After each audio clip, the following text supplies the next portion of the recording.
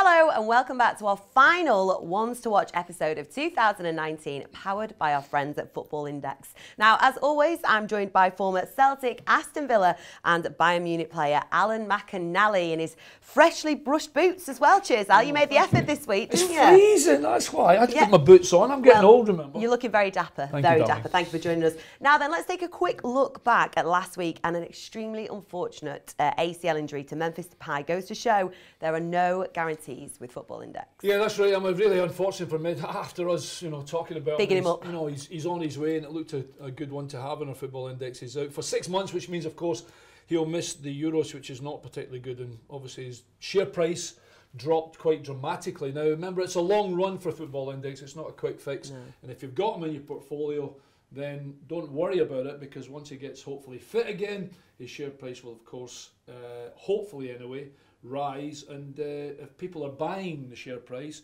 and people think he's underpriced, then naturally that's when the share price will go up. But he's going to be out for a little bit. Unfortunately, we sort of pinpointed sorry about that last week. Yeah, exactly. We've kind of given him a kill. And remember, if you've joined Football Index, you're not enjoying it, then don't worry. You can instant sell your shares. Just email them within 7 days, and we will refund losses of up to £500. There's a link to the offer in the description below.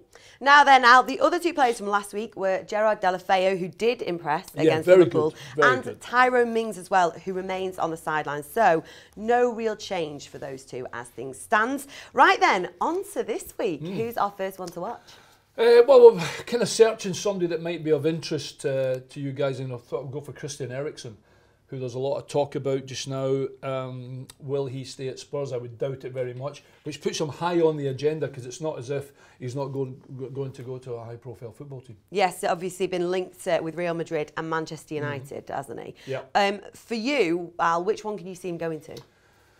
I would probably think, at one point I did think he would go to United, to be honest, and I thought the deal would have been done already, but it hasn't materialised itself. Now, I don't know whether that was because of switch over of managers, Solskjaer doesn't fancy him, he's gone down the line. I still think his destination will be in Madrid. 27 years old as well, yeah, so exactly. good age. I mean, that's unbelievable.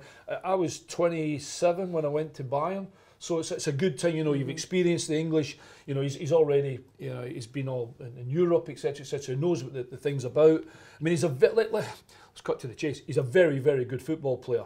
To have him in your portfolio with the media potential that he has, then you got to think if he signs for Real Madrid, then it might be a pretty good buy on Football Index. Definitely. Well, he has been up and down. He's had a bit of a turbulent month with his price, but seen an increase of about 4% in the last 7 days, obviously with the January window approaching. And he'll be in the Euros, of course, with Denmark. Yes. Which again, we have to think about, because most of the players, we've obviously taken some players that are not going to be involved in the summer. Depay, unfortunately, with his injury, won't be there, so that's kind of hit us a little bit on his share price. But with Christian Eriksen, then you'd expect the share price to go up. Definitely. Well, that's our first one to watch. Let's move on to our second one. And I know, Al, that you are a big fan of this guy. Good player. Leicester City fullback, Ricardo Pereira. Good player. Really good football player.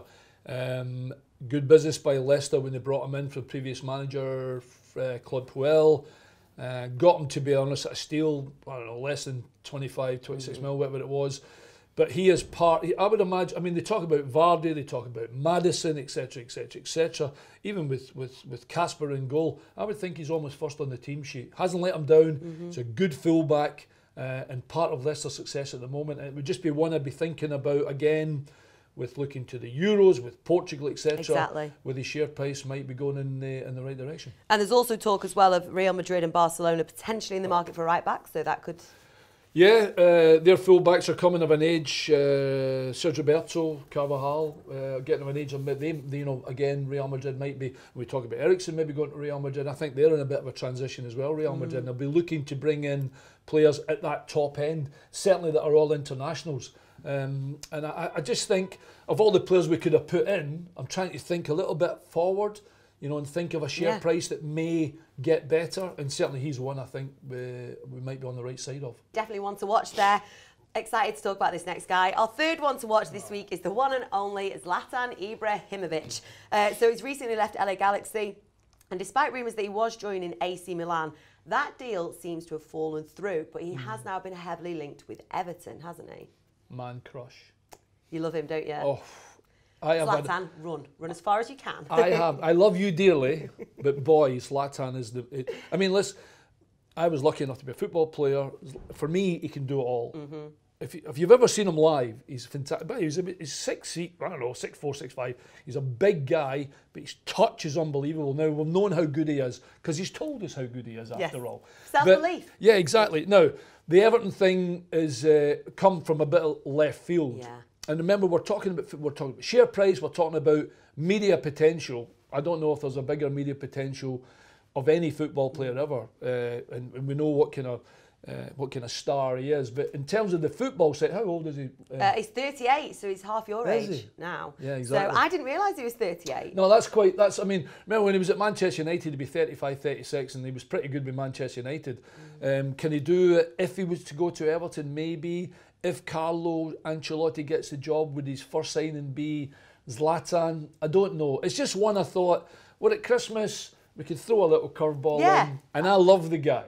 And I just don't. Have we got a share price for him, by the way? Well, we don't. Yeah, his current football index is 87p. Right. Okay. But you know, like you say, media dividends that could definitely go up. Oh, there's no question. And after all, if he does sign for Everton, I don't see him sitting on the sidelines and sitting on the bench too often. You know, he'll want to start, and if he does, then 87p could easily go over £1, no problem. And again, he might be one just as a sideways one to have on your portfolio, but if he comes back to this country, I think it'd be absolutely fantastic. He's definitely got the likeability factor. Oh, there's no question about it. And like you quite rightly said, the media potential side for Zlatan in football index terms might be a winner. It could. Well, if you like the sound of Zlatan, the man who posted on Instagram when he left LA Galaxy saying, "You wanted Zlatan, I gave you Zlatan, you are welcome." The story continues.